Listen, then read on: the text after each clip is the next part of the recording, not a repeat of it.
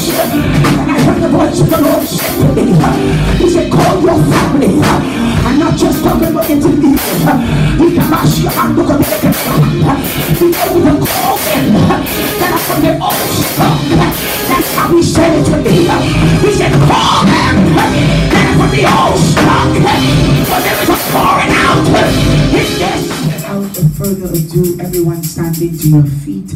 Amen. It is a privilege, amen, to introduce, amen, to you, amen, glory to God, one that is qualified to preach. Amen. Y'all know I funny, but who I bring to preach, y'all know how I go. Amen. I gotta hear from the Lord. Amen. One that is qualified to preach. Amen. Ain't just start preaching. Amen. Ain't just know God.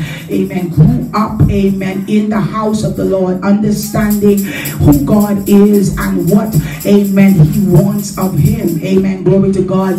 Amen. He has, amen, glory to God, been ordained as an elder. Amen. So he is, amen, an elder, amen, in the body of Christ. Amen. Glory to God. He is also a professional, amen. I said a word, amen. Glory to God. Accountant by profession. Money, here we come. Amen. That's all right. I call it money, here we come. Amen. Hallelujah. Glory to God. Amen. And I am blessed, amen, that he, amen, has graced us. Amen. Open up your hearts, faith and holiness. Open up your minds to hear and receive, amen, from God. He is a psalmist. Y'all like y'all sing, amen. He can sing. Amen. Glory to God. And he's a keyboard player. Amen. Glory to God. Hallelujah. I bless the Lord. Amen. Hallelujah. Amen. And so I am thankful. I'm just babbling, y'all, because y'all, I am happy. Amen. I am happy because I see what God is doing, and I'm going to stand back and watch him do. I want nobody got to say amen. Hallelujah. And so I bless the name of the Lord. I thank God for all of our leaders. Amen. In the house, Pastor Lynes. Amen. Pastor Woodside. Amen. Prophetess Lynes, Vanessa Ford. Amen. Minister Thompson, Evangelist Rose, Evangelist Susan, just getting from when you start calling people, Missionary Daffy, amen, glory to God, hallelujah, Mother Zilpha, amen, glory to God, and amen, I find, amen, members of Faith and Holiness, amen, the protocol team that, amen, greeted you, amen, glory to God, hallelujah. Amen, hallelujah. Will we bless the name of the Lord? Amen. And so please, amen, hear the word, the voice of God, amen, that's going to speak in this house tonight. Amen. Without further ado, amen, Elder Rashad Lynes, hear ye the word of the Lord.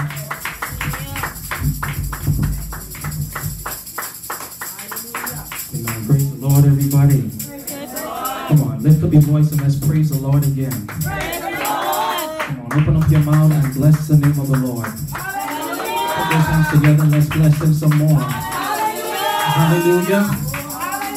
I said hallelujah. Glory to God. Glory to God. Come on, lift up your voices like a trumpet. Hallelujah. Hallelujah. Hallelujah. Glory to God. Lift up his name a little bit higher. Lift up his name just a little bit higher. Lift up his name just a little bit higher. Take the roof up with your praises. Scatter the fornication Jesus with praises. Serve the devil notice with your praises. Come on, open up your mouth and give him glory. Surrender in the house. Surrender in the house. Make his name great in the world. We magnify and we glorify you. We call you Savior, Master, Ruler, and King. Come on, give him glory again.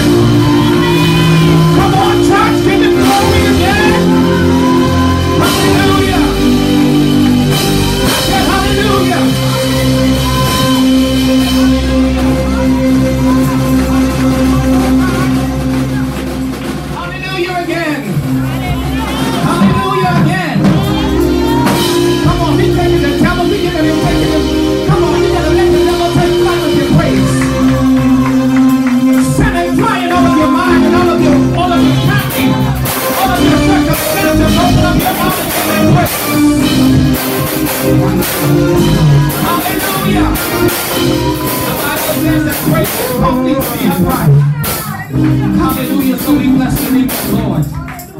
Yes, Lord. The Bible also tells me that he inhabits the praises of his people. So whenever you're looking for God, just look for wherever praises are. Come on, put your hands together one more time. And let's honor the name of the Lord Jesus Christ.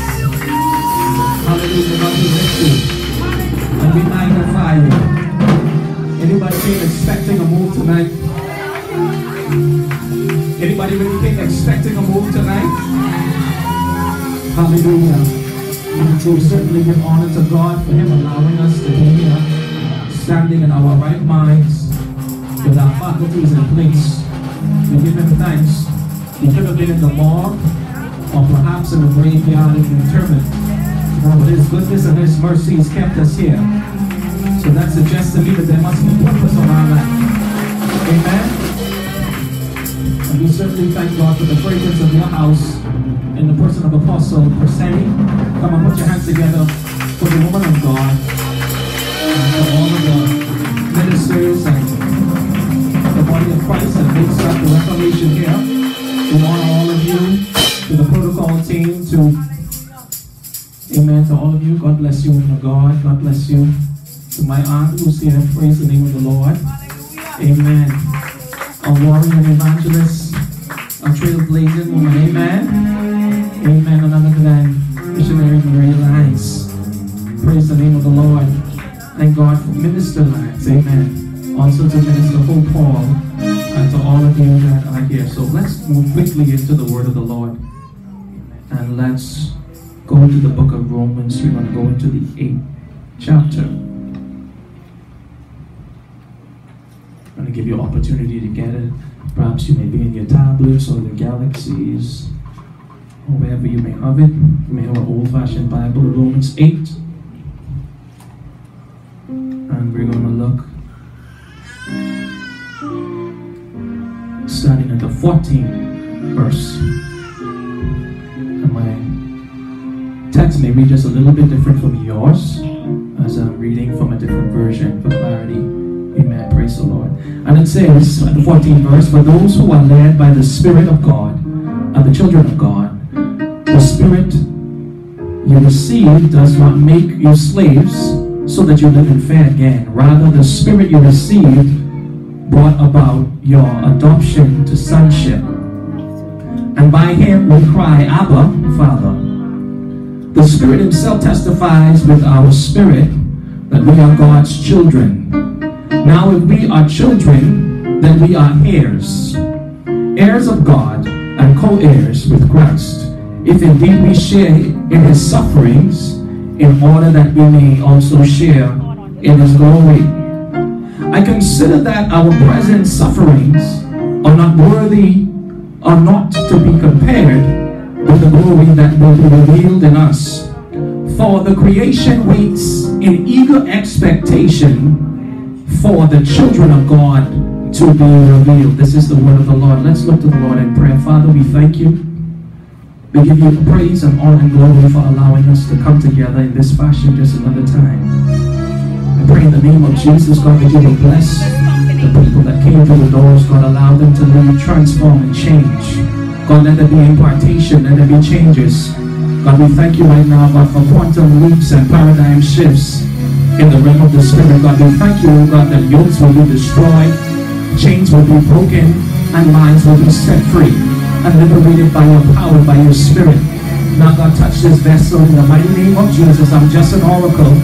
God will walk through me, stand up in me, in the mighty name of Jesus. And as I will speak as an oracle, not out of my own intellect, God, but out of the womb of the Spirit. In the mighty name of Jesus, God, now we dismiss and we expel and expose every demonic agency, every dark agency, every black power, every dark source that is not of the oh God, sent by you. God, we expel it out of this house. In the mighty name of Jesus, God, we set alive in this place. And let the enemies be scattered, God. We summons your power. We summons your spirit. We summons your anointing to get the job done in the mighty name of Jesus Christ. Now send your anointing. Send your fire to open up, oh God, the clouds of heaven and begin to reign in this house in the name of Jesus. God, from the pulpit to door, every pew, every individual, every boy, every woman, every girl that is represented here today. Touch, set free, and deliver in the mighty matchless name of the Lord Jesus Christ. Now everybody cry, hallelujah. Thank you, Jesus. You may be seated in the presence of the Lord. Thank you, Jesus. Thank you so much. Praise the name of the Lord. I won't be before you too long, but just want to lay up a little bit of foundation so that you can understand what this particular scripture text is saying to us in Romans 8. And it just like to highlight one more scripture, or that particular verse, the 19th verse of Romans 8, that says, "For the creation waits in eager expectation for the children of God to be revealed."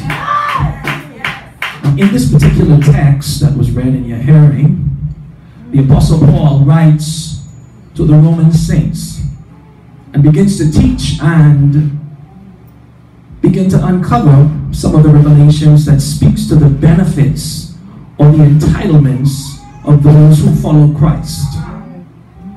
In the scripture text, Paul underscores that Christians and their present suffering on this earth, on this particular side of eternity, pales in comparison to God's glory that will be revealed. In other words, what he's suggesting to us is whatever your present circumstances may be, your formidable challenges, whatever it is that you're in, there is no comparison to what is just ahead of you. So given that life is full of such enormous sufferings, and God's glory must be incomprehensibly wonderful. Considering everything that you endure as a bold soldier, and considering the things that you have to go through during your earthly sojourn, it must suggest that if you are going through, you must be coming out into something else greater. Well, certainly this does not diminish the pain and distress or suffering that a believer may have to encounter in life's course. Nonetheless, Paul highlights the anguish, but places more emphasis on what succeeds discomfort while keeping an eternal perspective. And so that suggests to me that my purpose is greater than my pain. Suggest you may not be able to touch them, but just nudge your neighbor and say, my purpose is greater than my pain. That's not the topic, but that's a good sidebar. Say it again. Say, my purpose is greater than my pain. So Paul continues in his letter and presents to the saints or Christians in Romans, the 3rd chapter and the 26th verse. And he says that Christians are not the only ones who long for the moment where suffering will be replaced by glory. In fact, the entire creation eagerly longs for it, and they wait with great expectation for the unveiling of the sons of God. Generally, Paul is marrying 2 points throughout the entire text of Romans 8. And in this chapter, he is bringing together condemnation and redemption, judgment and salvation. He's bringing these comparisons to make a point. There's a scripture that says, Romans 8:1, it says, there is therefore now no condemnation for those who are in Christ Jesus, because through Christ Jesus, the law of the Spirit who gives life has set you free from the law of sin and death. This scripture says, in text, is saying to us that whenever a man, a woman, a boy, or girl, anyone makes a conscious decision to follow Christ and to take on the name of Christ, even though there may be some things that you have to endure, there is still greatness just behind it. It is also telling us that when you are walking in Christ, the law of sin had made us susceptible and also made us agents that at any time can fall to the prey of death, sickness, and peril. And that is because of what happened back in the garden in Genesis 1. with Adam and Eve. After the fall of man, because of the fall, we lost a lot of our power, our dominion. But Jesus came and he restored that power back to us. And so through Christ, we are joint heirs and we are entitled automatically. We are entitled to the redemptive power. We are entitled to victory. Because one thing about being a glory carrier, when you carry the glory, a byproduct of the glory is winning. Somebody say yes, Lord. I also want to highlight Romans 8 and 18. It says, consider that our present sufferings are not worth comparing with the glory that will be revealed in us. For the creation waits in eager expectation. I want you to get this in your spirit. For the creation waits, meaning humanity, all humanity, waits in eager expectation. They sit. They are waiting. They await the revealing of the children of God, but with reason. And the question may be asked, why are they waiting? They are waiting because the people and the children of God that have to be revealed, they're carrying something. May I suggest to you that perhaps all of the things that you faced, the tears that you've cried, the loved ones that you've lost, the possessions that you may have lost, the friends that you may have lost, the shifts that may have taken place in your life, may have been just because not of who you are, not because of who you're connected to, not because of your social or economic status, but maybe it's just because, just a minute, it's because of what you're carrying. The devil is not so much concerned with who you are. He's not concerned about your economic status. I'm okay, just hold for me. He's not concerned as to whether or not you have a 6-figure annual salary, whether you live in Baintown or either if you live out life for King. He's not concerned about whether or not you live in the hills or in the valley. But what threatens the enemy is when you are carrying something that is a threat to his kingdom.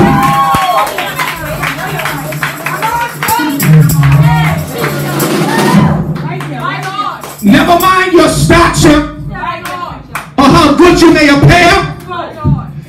He's not even considering that, because that's not a threat.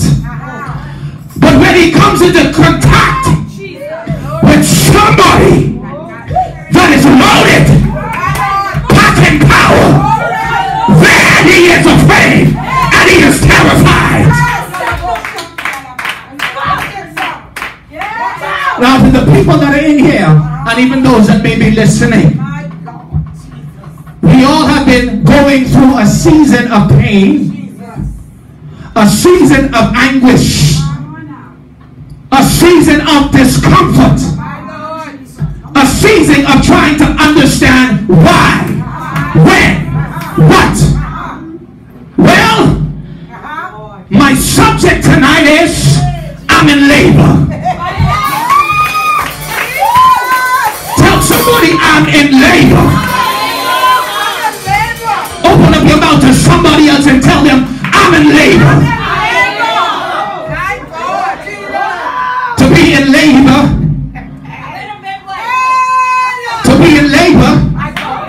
before you get there, it means that you must be pregnant.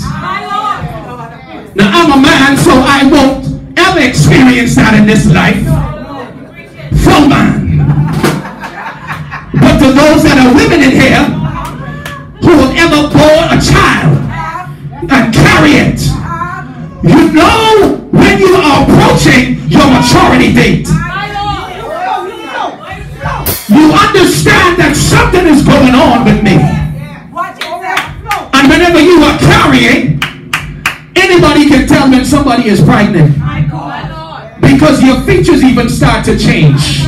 There is some visible notifications. There are some indications to let even those that are around you know that they're carrying something.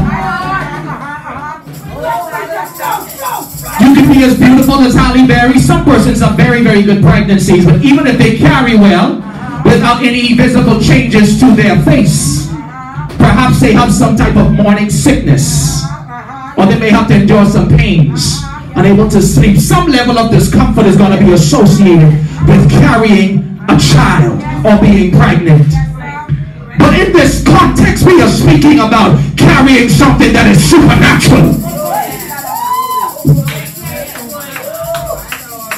And so the creation waited for the manifestation of the sons of God, for them to be revealed. Because there is something that every one of us in here tonight is carrying. There's something that has been deposited into everyone's life, into your spiritual homes, that has already probably come to full maturity. And you are feeling bouts of discomfort. You're feeling pain. You're feeling anguish. You're irritable. You're miserable. And you saying, God, I want the pain to over. He said, you want the pain to over. I need a messenger. You may be saying, God, I need deliverance. He said, you want deliverance? Well, I need a yes, Lord. What are you carrying tonight? What are you pregnant with? I believe that every one of us that really mean Jesus down in the homes of our souls are pregnant with a yes, Lord. A yes to his will. A yes to his way. A yes to the assignment of the Lord. Now, how do you know when you are in labor? Spiritually, things around you start to get out of sort. There's chaos all around. And if there isn't chaos all around personally, if there aren't any internal, I guess, internal effects or influences, then perhaps there may be some external effects or contributors. At this point, I want to take us back to 1 Samuel.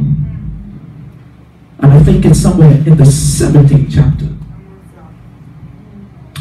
We must also take note that while you are carrying, when there are some persons that are cognizant that you're carrying something, everybody isn't going to be happy about your pregnancy.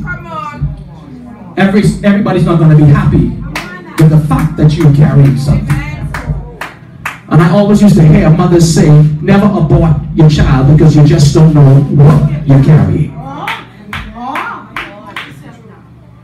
Never abort what is in you because you just don't know what you're carrying. So I want to just park here for a minute and talk a little bit about David. David, as we know it, was a shepherd boy. I'm going to keep on getting right back to the text. David was a shepherd boy, insignificant in his brother's eyes because of what he did and also because of his stature. He was a very short man. But there were three brothers that David had by the name of Shema, Abinadab, and there's another brother. And they fought inside of Saul's army. Eliab is the third one.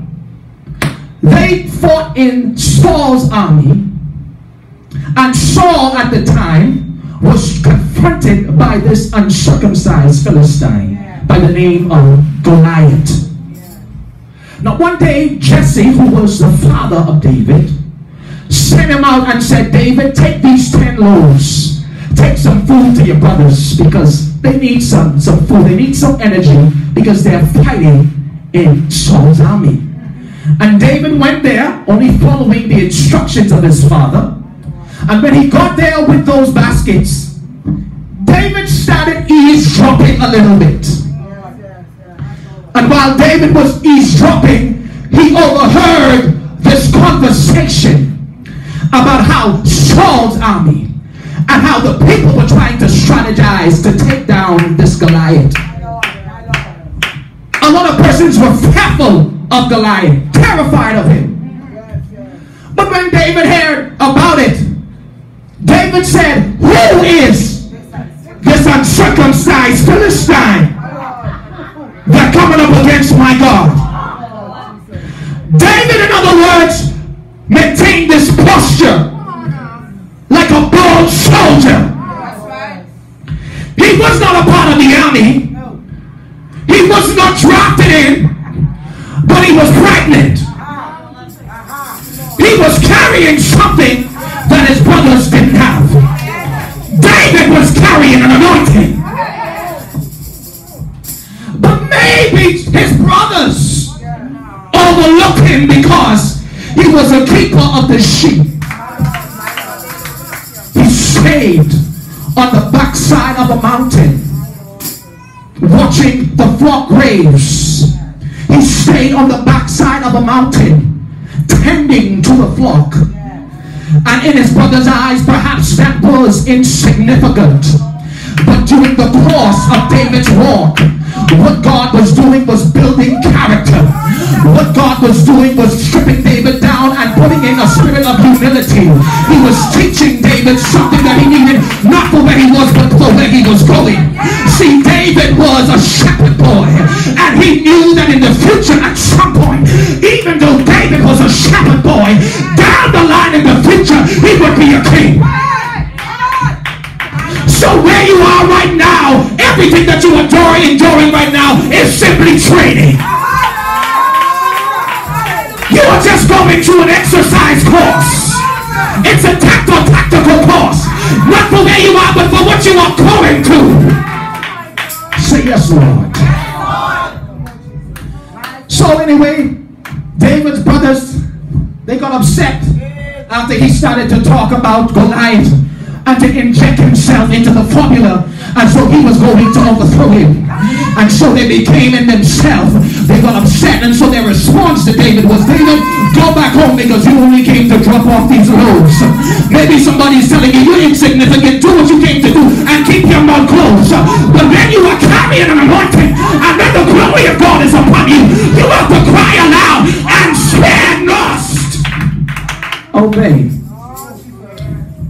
David,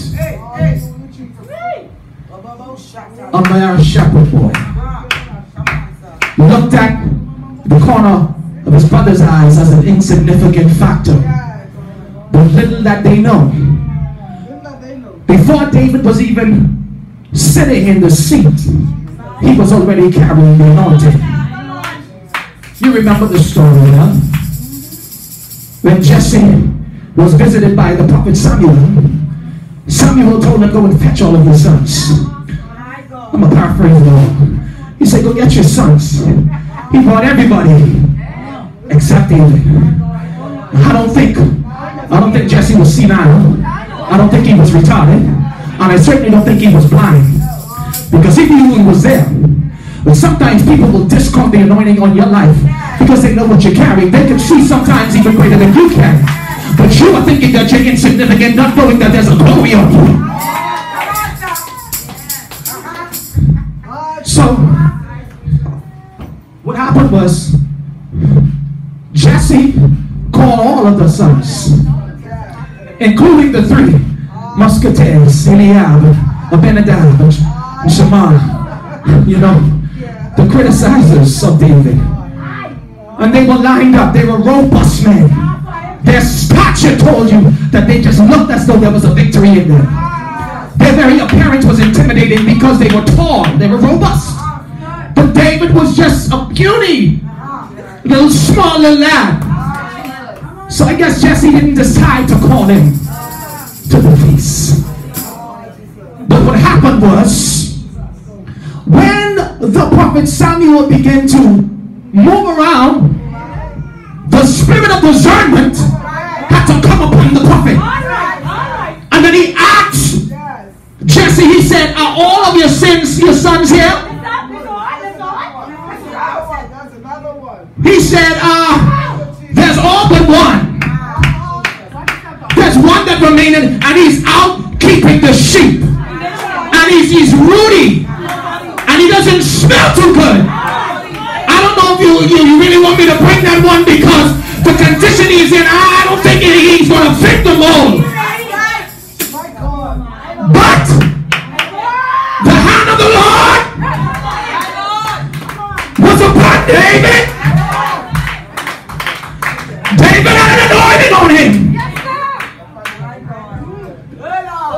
See, hey, they just look at David as a little male shepherd boy. But little that they know, hey, David had an anointing on him. Little that they know, David was carrying something. Little that they know, David was carrying the glory.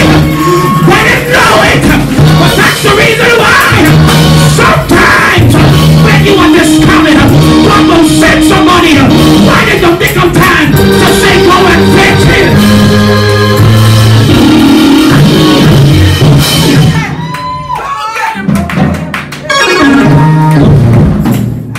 I'm still talking about being in labor. David was in labor for a long time,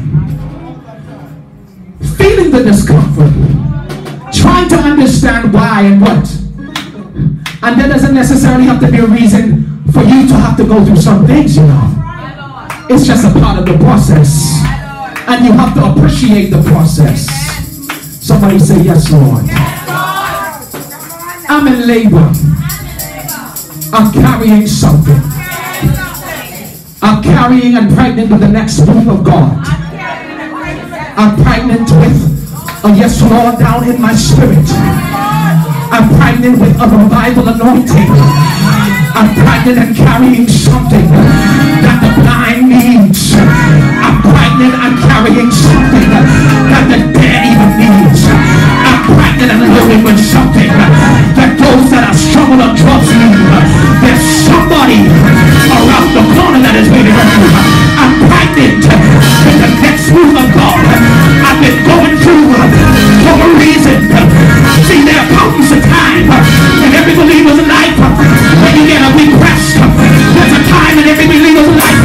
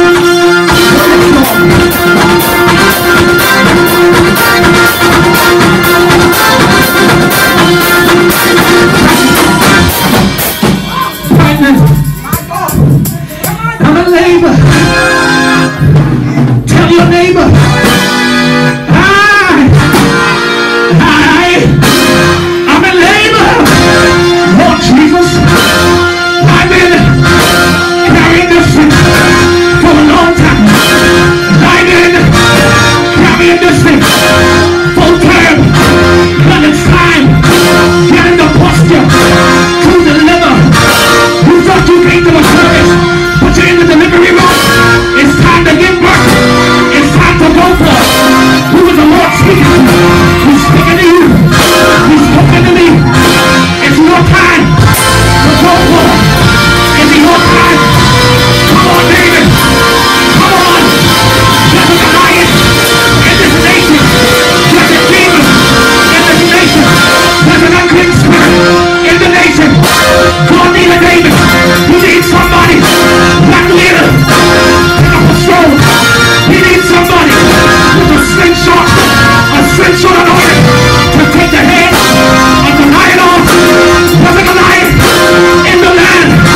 Who will? Who's a David? Back to the road. Who will? Be the lion. The David that will say, I come. I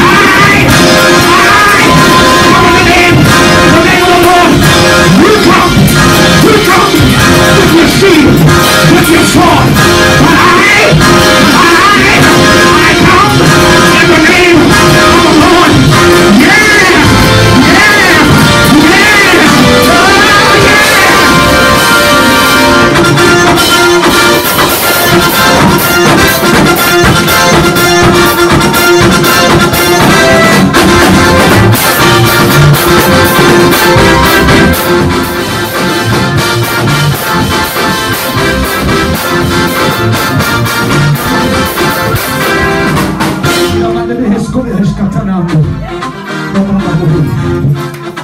God is calling you. God is. Say God is. He is calling you. Those of you that was on the backside of the mountain. Those of you that there's the sound of my voice. If you are in pain, can I tell you, you're really in labor. If you got trouble in your home, you are in labor. If they're lying on you, on your job, Lord of mercy, you in labor. If they're casting you aside, if they're ostracizing you and criticizing you for your choice and your decision to follow Jesus, you in labor. Protect not yourself because of evildoers. Soon and very soon, they will all be cut off and wither in the grass. Put your knife up, put your gun up. It's a season victory. You don't have to fight in the battle. God will fight the battle, but we all will win. You don't have to fight in it. You don't have to fight it. God got the power to put every God is in your life. Every spirit of confusion, every demonic spirit that been sent from the graveyard, every witchcraft, demon spirit, every evil and demonic force sent to take you up. Jesus said, I come. Are you there? I'm like, I'm having more abundantly. The devil said, we're going down. God said, we're going up. The devil said, you'll be poor. God said, you'll be rich. Because I listen. I'm the Lord that you prosper and be good. Freedom of your soul. Prosper.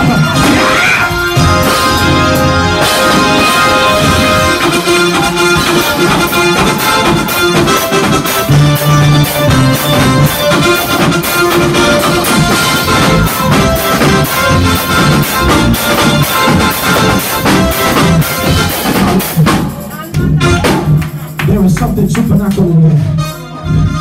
If you want to do that game, I'm gonna go because there's another level coming. There's another level coming. I want you to know that you're giving birth. Tap your stomach. Say I'm pregnant. I'm pregnant with the moon. You're pregnant with the next business. And it's not just all spiritual. Some of you are pregnant with ideas.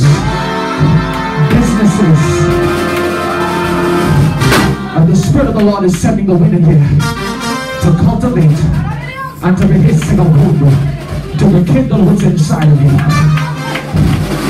And I believe that the power of God is going to destroy every yoke that's in your life. I don't have the power to do it.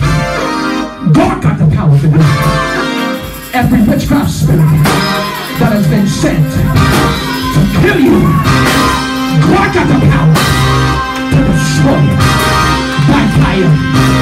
Lift your hands to the heavens. Don't you know there are weapons of mass destruction in the realm of the spirit?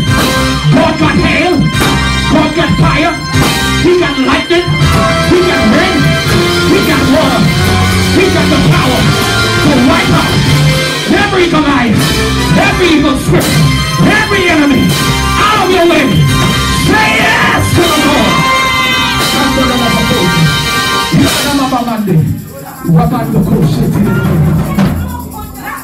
Thank you, Jesus. So no, that there won't be any ectopic pregnancies. Ectopic pregnancies, mothers, you know, where the baby or this taking process starts to take place in the fallopian tube. But I gotta get to the uterus. Won't be no miscarriages. And I can tell you tonight that maybe there's some traps or imps and some entities that are strategizing and devising plots to see to it that you miscarry. But God got some midwives that are standing in the gap. He got some midwives that are armed and dangerous, loaded, locked, and ready for war. And just in case, I don't have a midwife. Obstetrician and gynecologist tonight is Jesus Christ. So if you have a midwife, if you have a prayer warrior that's backing you up or covering you, Jesus already prayed for you in the body. He already interceded and he came with the victory. Receive it tonight. Receive your victory. Receive it. It's time to deliver. It's time to deliver. I said deliver. Let's go. Forgetting those things. Look at me behind me. Rubber cushion. And I'm pressing toward the mark of the paths of the higher calling in Christ Jesus. Somebody climb up high in the room of the spirit. Climb up high where your enemies can't find you. Climb up high where the victories are. There's a victory in the house. There's a sound of victory. There's a sound of victory. A sound. There's a sound of victory. Yes, Lord. Go forth. Go forth. There's a sound. There's a sound. Oh. There's a sound. Lift your hands, believers.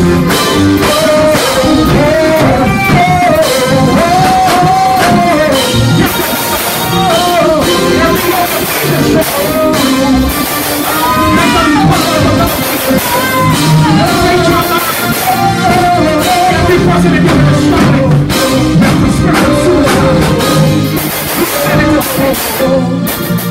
Every condition in here, we cast it out in the Holy Ghost.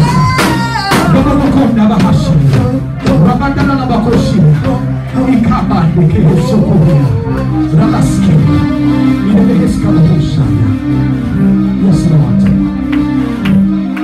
Hallelujah. And there's wealth in the world. There's wealth. And wealth isn't just money. Wealth is good health. Wealth is peace of mind. Hallelujah. Hallelujah. Is there anybody here tonight with unsaved loved ones in your house? Are you here tonight? Anybody that's going through your mind, are you here tonight? Jesus came to set you free. And the Spirit of the Lord has already done the work. Just tap yourself and say, it's over. Everything you've been doing, it's over. Everything you've been facing, it's over. It ain't over tomorrow. We declare